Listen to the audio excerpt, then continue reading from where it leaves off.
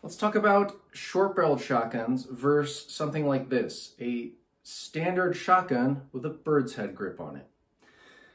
Both of these guns are designed to excel in close quarters, in confined spaces. So which one does better? Well, here's my opinion. In my experience, and you can watch this in videos, I can run a Birdshead grip gun, and anyone can run a Birdshead grip gun, every bit as fast and precise as a stocked gun if you invest the time and training to do it. The added benefit there is anyone who can run a Birdshead grip gun as fast and precise as a stocked gun can also run a stocked gun really well. So 100% of training on this platform carries over to using a gun with a stock. It's not the same the other way around. But let's talk about actually what the benefits are of this over a short-barreled shotgun for use in its niche environment, close quarters. Let's compare and contrast these two guns. So, a short-barreled shotgun, typically, almost all of them, I can't think of a single example that's different than this. You're going from an 18.5-inch barrel, and you're going to chop that to a 14-inch barrel. That's this distance, right? 4.5 inches, it's not much, but it is something, and that gun gets a little bit more maneuverable by doing that. And you are getting some serious costs there. Number one, when you do that, you have to register that gun as an NFA item, and all of the costs and waiting periods and all of the weirdness of NFA items comes into play there. But you're also losing capacity, right? This magazine tube on this gun runs all the way to the end of the barrel, as it should on any defense shotgun. When you chop that barrel to 14 inches, what you're doing is reducing the capacity of that shotgun from something like 8+1, which this gun is, to 5+1. That's a significant reduction, guys. So you're losing that capacity, you're paying to jump through the hoops, and you're only gaining 4.5 inches more mobility or room to move. Well, what do you get with this?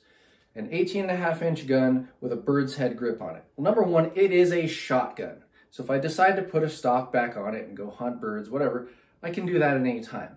Having a pistol grip shotgun, those are legal without any NFA issues since forever. So no legal complications there. I get to keep the 18.5-inch barrel, which gives me a little bit more velocity, but more importantly than that, I get to keep my magazine tube long, so I keep my capacity. Now, a lot of folks will say that the difference between this 6.5-inch Birdshead grip here and the stock is almost the same as chopping the barrel. Okay, but there's still the capacity issue, and I'll tell you this. It's much greater effect in shortening the gun during use. Here's why. If you just hold up a tape measure to this gun, the overall length reduction from going from a 14.5-inch standard length of pull stock to this, you know, we're somewhere like 7-8 inches reduction. So we're double the reduction there already.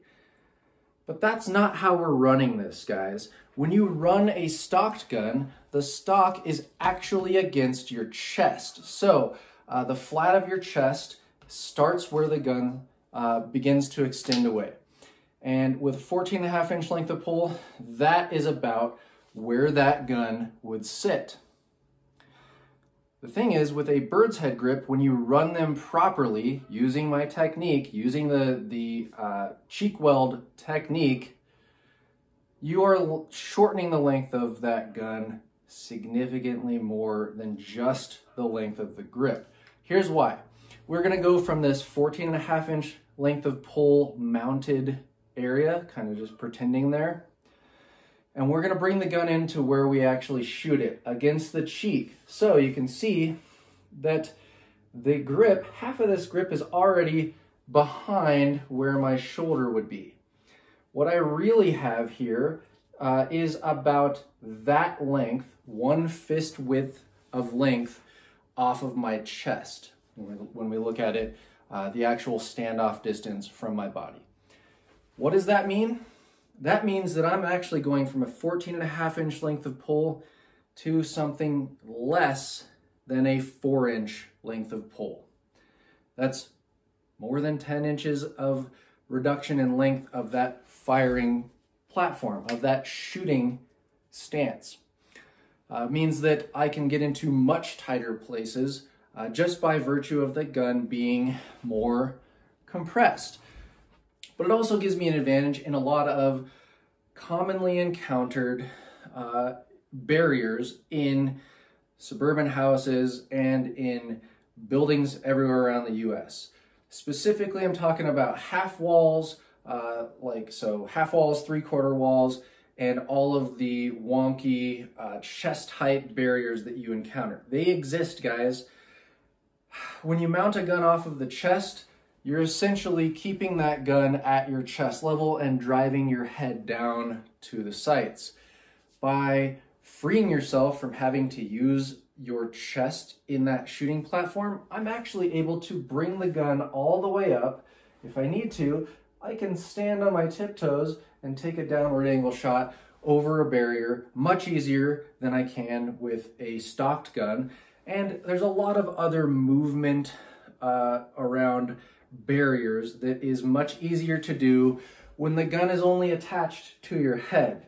It's much easier for me to flow quickly to a shot around a barrier with a cheek weld only than trying to maintain that chest mount and doing the same thing.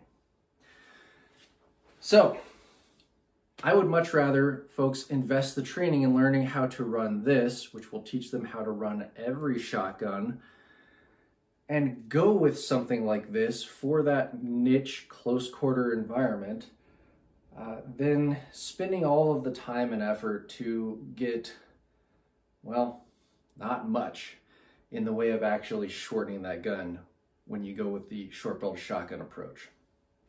There you go, guys.